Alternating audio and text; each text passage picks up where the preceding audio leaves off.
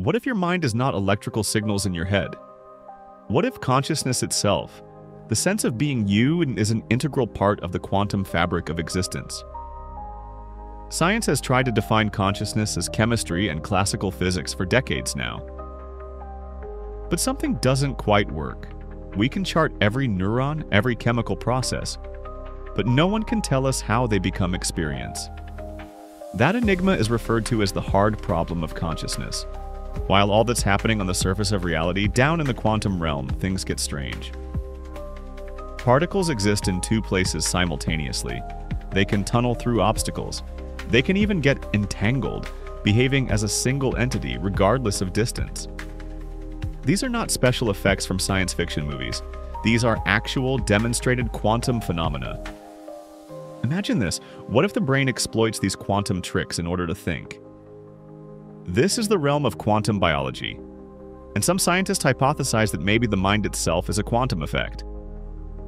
Physicist Roger Penrose and anesthesiologist Stuart Hameroff proposed an out-there idea that small structures within your brain cells, microtubules, could store quantum information. They claim your flashes of awareness occur when these quantum states collapse. Tiny pings of consciousness occurring billions of times per second. That is, each thought could be a quantum event. If that's the case, then consciousness can't be merely the result of the brain. It's an intrinsic property of existence, like space, time, or energy. We may not possess consciousness. We may be consciousness. Skeptics caution the brain is too warm and noisy to have quantum states.